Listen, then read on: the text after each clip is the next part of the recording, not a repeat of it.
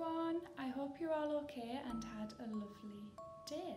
I'm all ready for bed. I've got my pyjamas on and I've brushed my teeth and it's time for a story.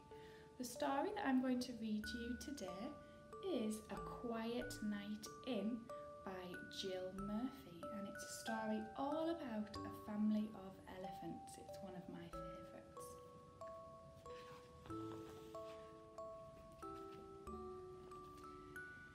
I want you all in bed early tonight, said Mrs. Large. It's Daddy's birthday and we're going to have a quiet night in. Can we be there too? Asked Laura. No, said Mrs. Large. It won't be quiet with you lot all charging about like a herd of elephants. But we are a herd of elephants, said Lester. Smarty pants, said Mrs. Large. Come on now, coats on, it's time for school. That evening, Mrs. Large had the children bathed and in their pyjamas before they had even had their tea. They were all very cross. It's only 4:30, said Lester. It's not even dark yet. It soon will be, said Mrs. Large grimly. After tea, the children set about making place cards and decorations for the dinner table. Then they all tidied up.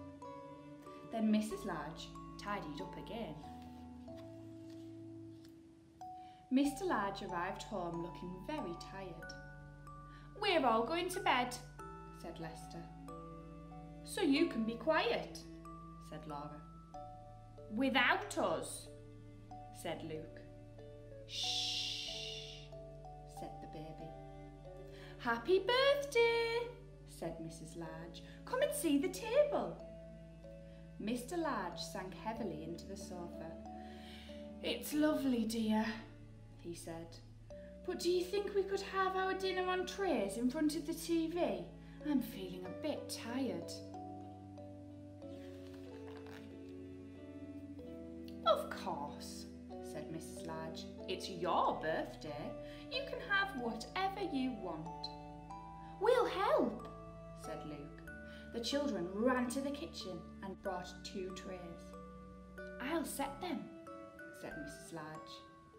We don't want everything ended up on the floor. Can we have a story before we go to bed? Asked Luke. Please, said Lester. Go on, Dad, said Laura. Just one. Story, said the baby. Oh, all right, said Mr. Large. Just one then. Lester chose a book and they all cuddled up on the sofa. Mr. Large opened the book and began to read. One day, Binky Bus drove out of the big garage. Hello, he called to his friend, Mickey Milkfloat. I don't like that one, said Laura. It's a boy's story. Look, said Mr. Large, if you're going to argue about it, you can all go straight to bed without any story.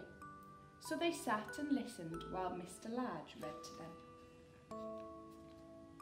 After a while, he stopped. Go on, Daddy, said Luke.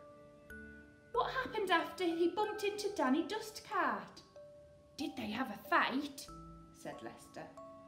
Look, said Laura. Daddy's asleep. Shh, said the baby. Mrs. Large laughed. Poor Daddy, she said. Never mind, we'll let him snooze a bit longer while I take you all up to bed. Will you just finish the story, Mum? Asked Lester. We don't know what happens in the end, said Luke. Please, said Laura. Story, said the baby. Move up then, said Mrs. Large. She picked up the book and began to read. Watch where you're going, silly Dustcart, said Binky. Just then Pip the police car came driving by. After a while, Mrs. Large stopped reading. What's that strange noise? Asked Lester. It's Mummy snoring, said Luke. Daddy's snoring too. They must be very tired, said Laura kindly. Shh, said the baby. The children crept from the sofa and fetched a blanket. They covered Mr. and Mrs. Large and tucked them in. We'd better put ourselves to bed, said Lester. Come on. Shall we take the food up with us?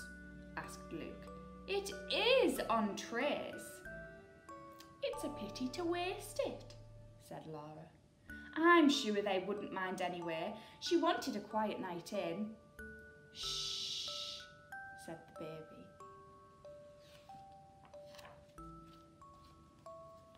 Do you think they were quiet when they were going upstairs?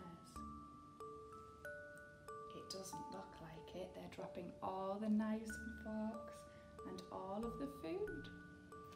Well everyone, I hope you enjoyed the story and are now ready for bed. Good night.